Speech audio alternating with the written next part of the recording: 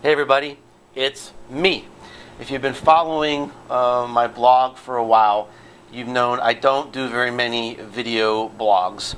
I've realized I did my first video blog about a year ago, and I haven't done very many since, but I'm pushing myself.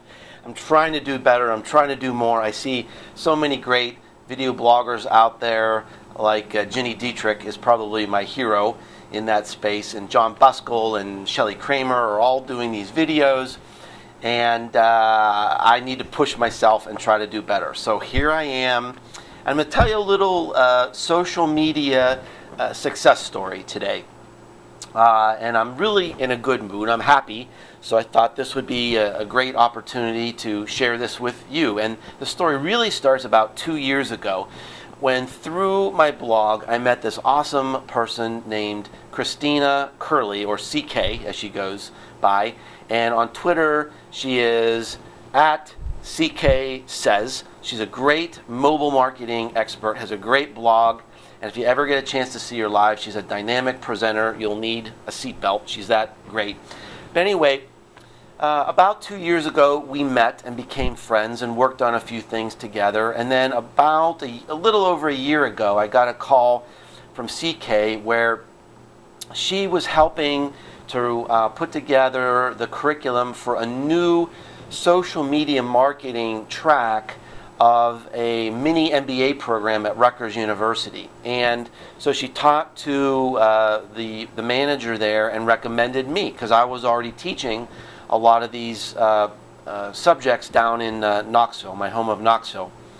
And so long story short, I interviewed and began to help them with the program, and it's gotten to the point now where actually I am teaching more than I'm consulting. So for the first time in my life, I'm spending more time preparing content and helping students in the classroom than I am consulting. So I'm kind of reframing myself, thinking, hey, what happened? I'm a teacher now. In a way, I think I've always been a teacher. It's kind of come natural to me. But anyway, I'm getting off track.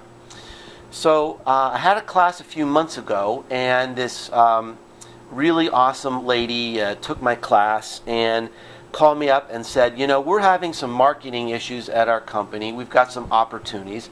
I think you could really help us. Would you come and talk to us at our company? So I did, and it just worked out that I could help them. We made some progress, and the work there continued to grow and grow to the point where I needed some help. So I created a team to help me with some of these projects. And all of the people that are helping me on the team, I met through Twitter or the social web in some way. So now this team, we met in New Jersey today to give a proposal for even a bigger chunk of work, a massive chunk of work. And I think it's going to go through. We had a really great meeting, and basically the company said, go, go, go. We need you to do this.